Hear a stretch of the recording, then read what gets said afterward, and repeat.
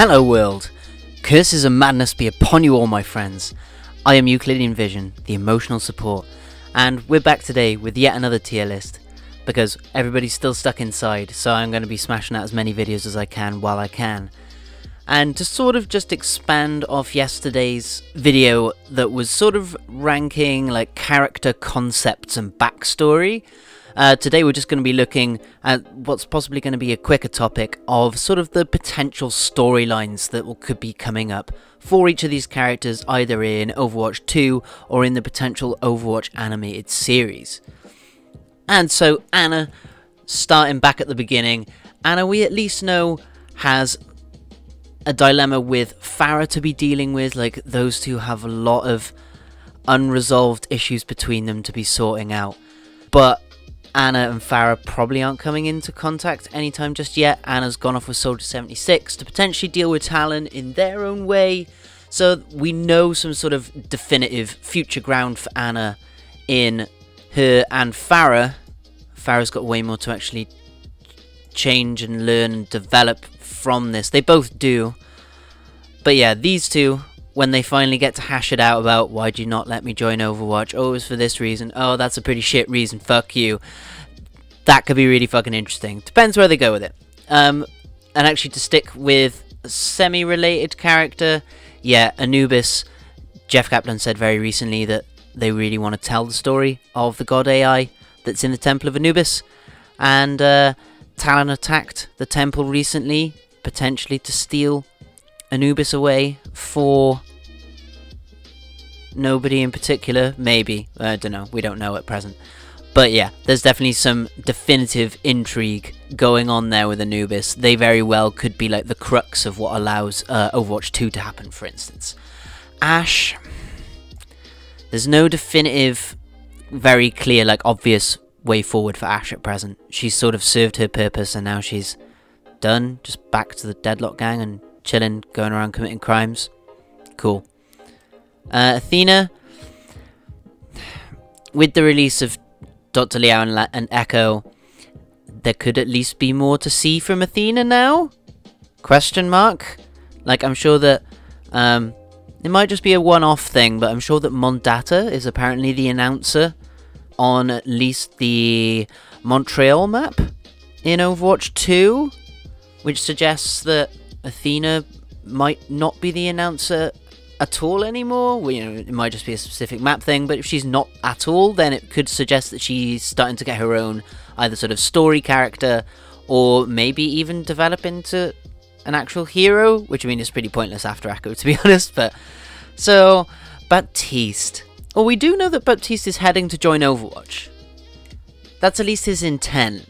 Or he was at least heading to find Mercy, which would ultimately lead him to Overwatch. Unless he actually manages to meet Mercy before 0 hour, and we just haven't seen that now. Yeah, unsure on that one. Well, yeah, we know he at least has a definitive way forward, which is sort of basically the baseline for being in B tier, I think. Like, a definitive way forward. And then up from here, it's when it starts actually getting into the more sort of interesting stuff. Bastion, yeah, definitely things to come. There's definitely like stuff to come from Bastion. Like, it could be S tier, what Bastion has to offer us. But he's still pretty early on. Yeah, he's still pretty early on in his story. And there could be more dilemmas for him to come, like dangerous dilemmas that affect more than just him. Yeah, okay, that's going up there. Their dilemma only really affects them unless Farah goes and does something reckless because of it. So, yeah, okay, Bastion jumps up into the S tier. Brigitte, yeah, she at least hits the B tier because there's got to be some sort of definitive way forward with her and Reinhardt's relationship. Theoretically, when she learns why Reinhardt got kicked out of Overwatch? I think that learning how and why will change her opinion of him to an extent and put her through some sort of like personal journey where she has to rediscover her own sort of belief in her own ideals. I think that that could be interesting for Brigitte, but there's nothing really clear going forward. Like, at present she could just join up with Overwatch and start to prove herself as an Overwatch member. Like, we could always have a passing the torch thing at some point, you know, eventually, but, you know, that's all a bit more potential rather than anything definitive, but we at least know with Brigitte there's something to move forward into. As you're there, I'm gonna actually, I mean, you're only gonna be able to go into C. I mean, all the mecha pilots are only really gonna be able to go into C. Where's Overlord gone? There he is. Yeah, they're only really gonna be able to go into C at best. I mean, yeah, we should really put them all in D. Ash at least goes above them. Because, no, I mean, there's so much more of a clear way forward to go with them, actually. Like, their interrelationship, their interpersonal relationships, and how mecha runs. Like, there could be so much discord in here, never mind what this guy could be fucking up to if he is connected to Talon. I might do a quick theory video on that over the next few days if anyone's interested. Yeah, the mecha squad at least have a more determinate, like, there's an idea of what could happen with them. Like, even just seeing how they deal with each other and the Grishin threat on a day-to-day basis is far more, like, of a clear way forward than anything we know about Ash at all. So, on to Diva, who obviously outstrips her comrades. Doesn't have the clearest way. I mean, I don't know. I mean, there's the potential that she'll join up with Overwatch, which could cause some friction here. That would be interesting as well to see. Or we could even see the sort of political side of her life start to cause friction within this, and maybe cause problems for career itself. Like, especially if she were to leave Mecha to join Overwatch, that could really, like, cause some ruckus up in here. So, yeah, there's a lot of potential for Diva. No, there's nothing as sort of personal as maybe what Brigitte's could be. Okay, yeah, we'll do that. Doomfist, I mean, we just know that there's shit to come from Doomfist. He's got a plan for when everything goes down. When the war starts. Yeah. Echo, shit, S tier as well, man.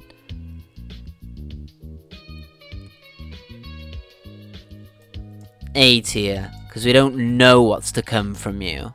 Bastion's got a pretty clear way forward, and it'll be cool, as do the rest of S tier. Echo's further stuff is going to be cool, and it's going to be about her discovering herself, but that's way more sort of vague than maybe sort of what these guys are going for, and sort of as is Farah and Anna's dilemma. Genji, I don't see a lot going forward for Genji, to be honest. Like, his character arc is relatively complete in ways, which is cool. Like, he can just sit there, top of C tier, just sort of chilling, like, I'm done, kind of. We'll see some cool shit from him, of course, but I don't think there's going to be a lot of character development to do there, unless you send him back down the path of not liking who he is and being all rage mode again, do you know? Hanzo, I feel, has got far more to come. And yeah, I'd put him about there.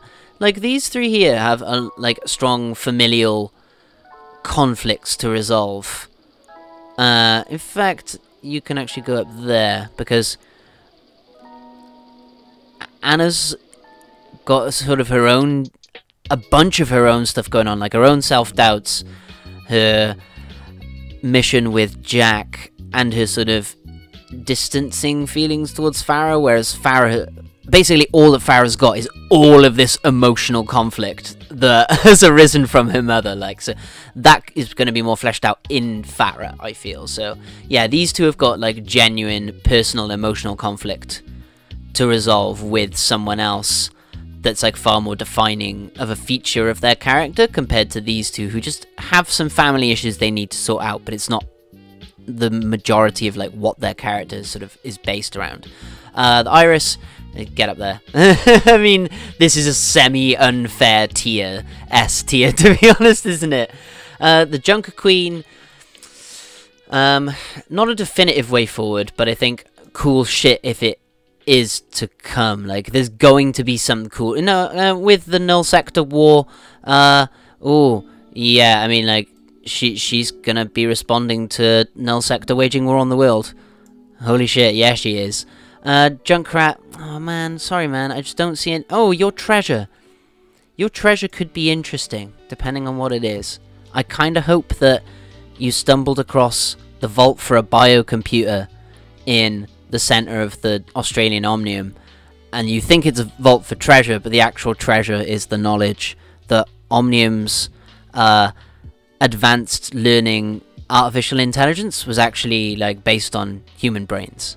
Or something of that like, that blurs the line between what Omnics and humans are, just that little bit more on like a physical level to make people be like, oh, but wait, but robots exist? Yes, the Omnics exist, man. Like, get it in your fucking heads. Like, ooh, Dr. Liao. I think that, I mean, we could either see nothing. No, we're pretty destined to see something from her. She has to go sort of with Echo, I reckon, Dr. Liao. Lucio, there's definitely stuff to come, but it's just not very determinate what it would be. We know that he's got the Rio mission coming up, so he's... Oh, he's actively joining Overwatch. Oh, okay. Definitely put some at least in there. Okay, that's pretty cool. Yeah, sure. Lynx, you've probably been forgotten about. I wouldn't be surprised if you have. If you are to come back, I would fucking really enjoy that. That'd be great. Mauga, there's going to be more from Mauga, but it's very indeterminate what. You're gonna go here, I think. Yeah, that'll do. Like, whatever you do, it's gonna be fun, but yeah, you're not doing it just yet. Max, we know that there is definitely something coming for you in Overwatch 2, at least based on the trailer, because you want to back out of something involving Talon that Doomfist speaks to him about. So there's like, there definitely seems to be plot progressing with Maximilian in Overwatch 2. So at least there's something definitive, and it's most likely going to be plot-based. I would kind of like it if it were like a character development, and he's there like, yeah, I mean, I was happy to fuck over like a lot of Omnics, but I don't want to just kill like all the Omnics. Like, there's a line. Like, even I, Maximilian, have a line. Like, yeah, that would be interesting to that'd be really interesting to see. But yeah, as we don't know exactly what his definitive thing is, there. Yeah, there we go. That makes sense. McCree. Ooh, McCree's off to do mysterious things. He's off to do mysterious things. I hope he's going to blag his way into Talon as like an undercover agent, but Talon will obviously know that he's an undercover agent, but they'll sort of let him because he does it in the right way, or they think they can make use of him, or yeah, I think that you could have some like really cool, fun, blatant covert ops sort of tongue-in-cheek sort of thing going on with him and Talon. I think that could be really fun. But you could actually then like develop the Talon characters out a bit more, make them a bit more relatable, a bit more understandable, and maybe have McCree sort of have some doubts and be like, holy shit, maybe these guys have got a point. Yeah, that'd be really cool to see. I think that'd be a great idea. He's got some shit to hash out with Gabriel Reyes, so yeah, that's definitely on the cards, I reckon. May, aside from sort of growing into someone who is capable of like holding her own in a fight and gaining like that sort of confidence that seems to be coming with Overwatch 2 anyway, unless she's sorting out like the climatological anomaly and that's made back into like a bigger plot point, there's not loads going for May. Like, she's maybe like a decent way into that sort of character arc at this point, I think. Mercy, Valkyrie did just go through sort of an element of character growth for her, so she's again relatively decently along her character path. There could be some cool shit for her to come, of course, but like, it'd be cool if she could become a proper symbol for hope and peace and prosperity and progress and all that jazz again, but maybe sort of actualize it into, I don't know, changing how healthcare provision works globally so that everyone's looked after. I'm not pushing a subtle agenda that healthcare, like free at the point of sale at the behest of the government, is like a good idea.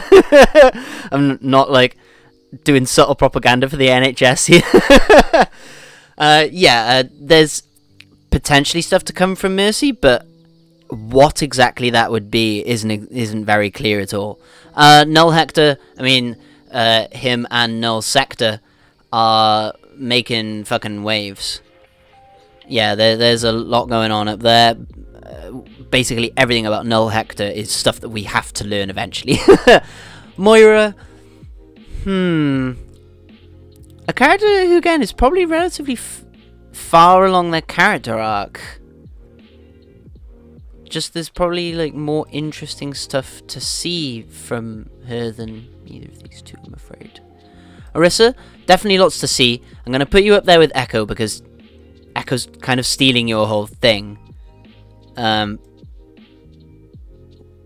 We've got you and Iffy to be developed quite hugely very soon.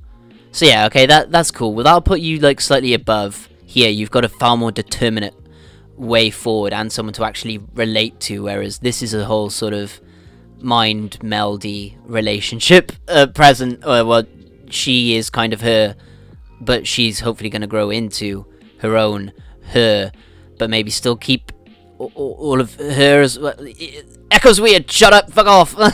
Like, oh, damn it, Gabriel. Right, again, as with the last tier list, either there or there. Basically, like, either nothing to see and he's fucking boring and he's taking himself really seriously and he's just a rubbish character, or yeah, like, he's doing everything he's doing for some actually pretty understandable big picture reasons.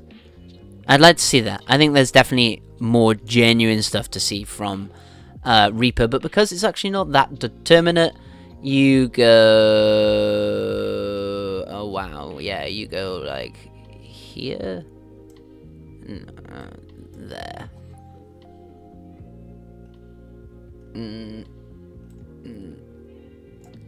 Something like that, maybe. No, you're so up in the air that, yeah, you're going by there, I think. Rhine, there's plenty to see from Rhine. Like, there's plenty, like, we've definitely got the whole passing of the torch thing to do at some point. Whether he actually dies in doing it or not. Because you know, it would mirror the whole Baldric thing really well, but then it would also be like, you've done this. Like, yeah, it would depend on execution for that. How exactly you do that. Well, yeah, Brigitta's is definitely related to Rhine in some way, so... And Rhine does actually have the dilemma of why he got kicked out. And I go there. Yeah, I think that Rhine could be pretty fucking interesting going forward. On, like, a personal and sort of, like, a plot-based level. Hog, it's not really, like, a clear way forward for him as well, just like Junkrat. But at least, say, like, Wasted Land gave us way more an insight really into how Roadhog thinks.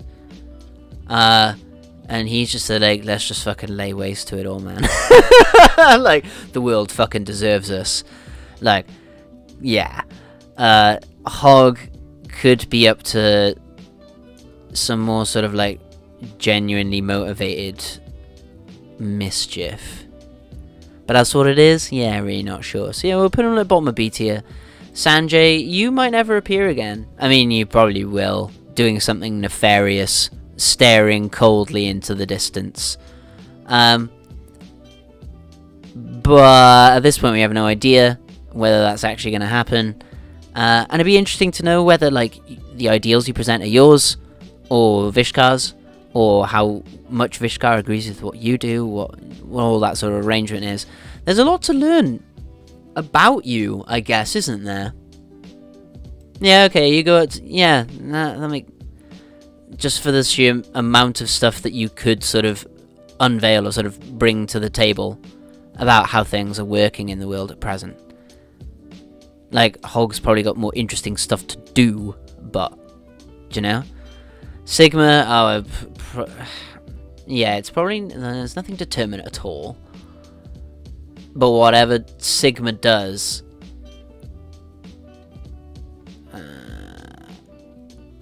yeah, Mauga's going to be going after Batiste. And has got genuine views about the world to hold, whereas Sigma is sort of just maybe sitting crazy at present. We don't know his exact lore state at present, Sigma. That'd be really nice to learn. Sojourn, definitely stuff to... I mean, yeah, there at least. Like, she's coming back to Overwatch, and when Overwatch 2 releases, we'll hopefully learn what the fuck she's all about. Soldier... Yeah, there's definitely... We gotta put him at least around Anna, because they're going off on and doing shit together. He hasn't got any... He's got the potential for the whole revenge thing to really, like, consume who he is. That could actually stick him there. But we'll leave it like that.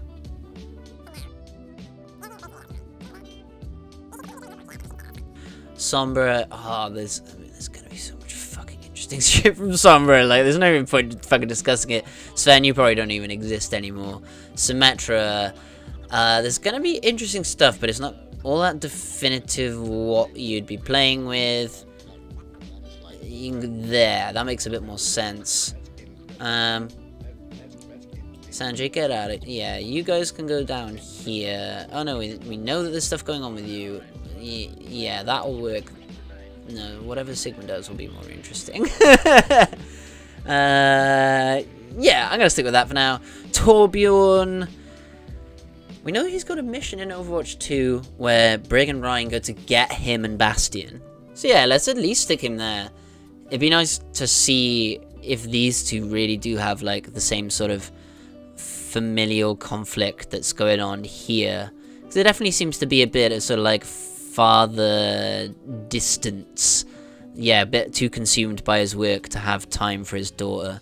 Although she managed to learn a lot of his work from him, but is all their relationship is his work. Like, aw. Oh, that's... Be a dad, man. Do you know? Tracer. Nothing really determinate that I can think of going forward. Just sort of, you know... Overwatch is back. Yeah, there's no, like, big story... to come for Tracer as far as I can think. Whereas at least these have things, even though like we don't know exactly what some of these things to be developed are, they've got stuff to develop. Tracer kind of doesn't. Yeah, I almost want to put her there, just because she's got the least like character development to be done. Like, Ash has loads to do, but just what the fuck would it be? Do you know? Widowmaker. Yeah, there's a fucking big old backstory to be told for you. Yeah. Okay, nefarious current dealings, but it's only a suspect. We don't know, but whatever it is, it's going to be interesting. Determinate backstory to learn. Joining Overwatch to change their lives for the better. Potential, like, world change, but we have no fucking clue. Yeah, okay, that all makes sense. Winston... is again sort of... Yeah. He's recalled Overwatch. Unless there's sort of an arc of him sort of learning to become a leader and taking responsibility and stuff. That would be really interesting, actually. Oh, if they do that, yeah, I mean, if they do that, he's going up fucking here, there, he's going next to fucking Soldier, that makes sense. Hopefully that's what they're going to do with him. That'd be really fucking cool, man. Bull, oh, I don't know what they do with you, man. You're just rolling around, goofing off. Yeah, you do you, man. You stay there. You're not really getting up to much, and that's possibly okay. Zarya. Yeah, she's like the holder of the big secret at present for Russia.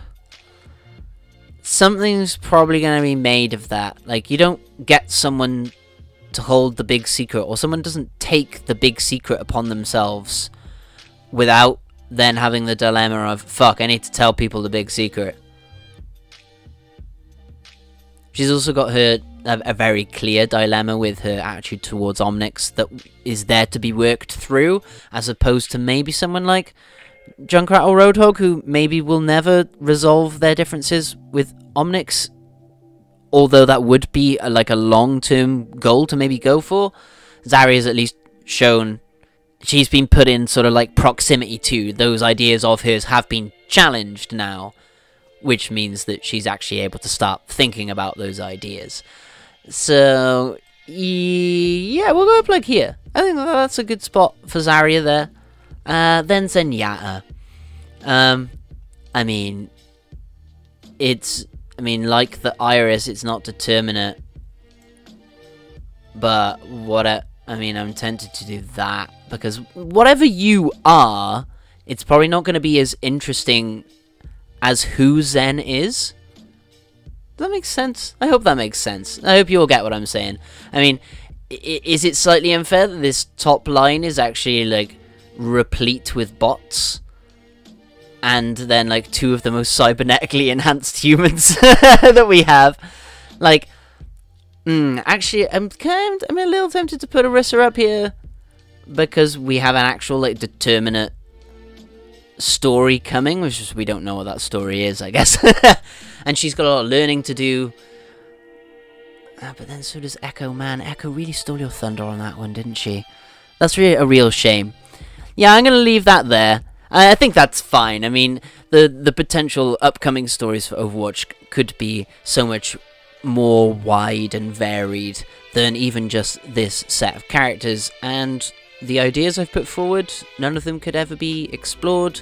There could be some way more obvious stuff for some of these characters that is going to come up way sooner that I've just totally ignored, because I'm there like, I wonder what the dynamic of Anna and Farah's character will be like in 2030 when they actually talk for the first time again.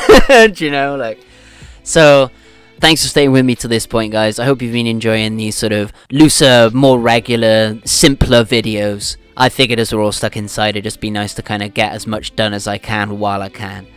So yeah, I hope you enjoyed the tier list. If you have any changes you'd recommend to point out that, like, you haven't got a clue what you're talking about, Euclidean Vision, like, you don't know anything, tell me, hit me up in the comments, make a point about why I've really missed out on a little gem in this tier list about stuff that could be coming up that I've ignored, because I'd like to think about what we've got to come. Hopefully the Overwatch animated series turns up soon. Hopefully we get to learn more about Overwatch 2 soon. But for now, that's everything. Thanks for staying with me again. I hope you enjoyed yourselves. I've been Euclidean Vision, the emotional support. Take care of yourselves out there, teammates, especially at this time. Go in peace, and may the glorious light of Best Girl shine within you. Bye-bye.